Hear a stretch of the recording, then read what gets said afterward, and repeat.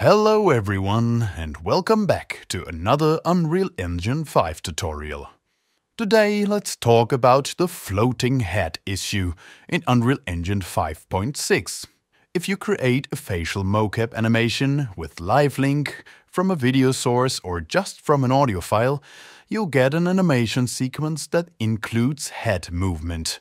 If you assign the animation sequence to your Metahuman face mesh, the head is instantly detached from the body.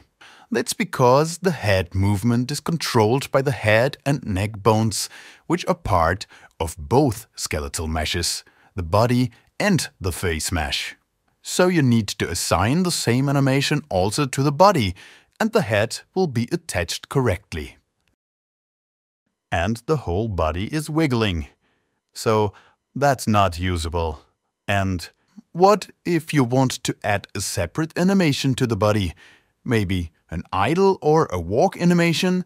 In that case, we need to add the head motion additively to the idle animation on the body component. The face component should only control the facial animation itself.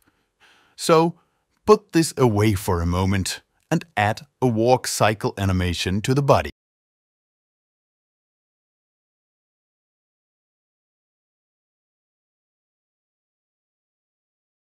Okay, if we now bring the face animation back in, the head is detached again. Because the body and the face both try to control the head and neck bones at the same time. That doesn't work with the IK rig and leads to the floating head. So, let's fix the IK problem first. Go to your Metahumans folder, then to Common, then Face, and open the APB Face Post-Process Blueprint. Double-click on the anim graph to open it up. Find the node called Enable Head Movement IK.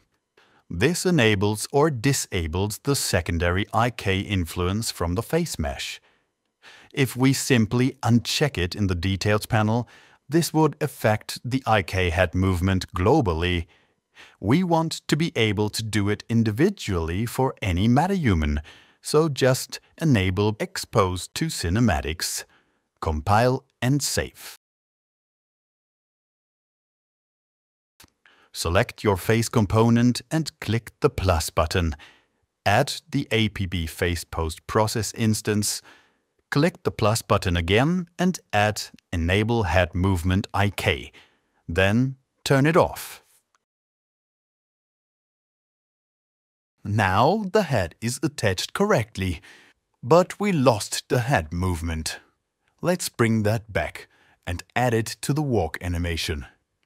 To do that, bring a second instance of your metahuman into the timeline. Add the facial animation to the body. Then right-click on the body and choose Bake to Control Rig. Select the Metahuman Control Rig. Also bake the walk animation to the Metahuman Control Rig. Hit the plus button and add an additive control rig. Now copy the rotation keyframes of the head bone, the neck 1 bone and the neck 2 bone from the second Metahuman instance into the additive control rig of the main instance. This adds the head movement on top of the walk animation.